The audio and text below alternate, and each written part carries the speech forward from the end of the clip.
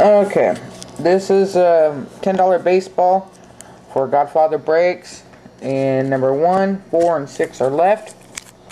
His name will go on the number 2 here as soon as I'm done with this. So let's see what he's got here. Okay, number 2 is over here. Okay, let's see. We have base of Chipper Jones, a base of Andrew Jones.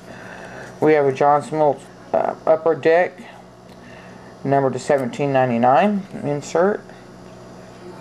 And then we have this $20 Dale Murphy from 2003 Gridiron Kings. It's the bordered one, number to 400. You guys can see that or not.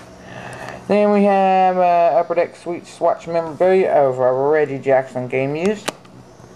Then we have a Juan Ramirez from Donruss Threads rookie auto. And our last one is a TriStar Projections rookie auto, Donald Veal.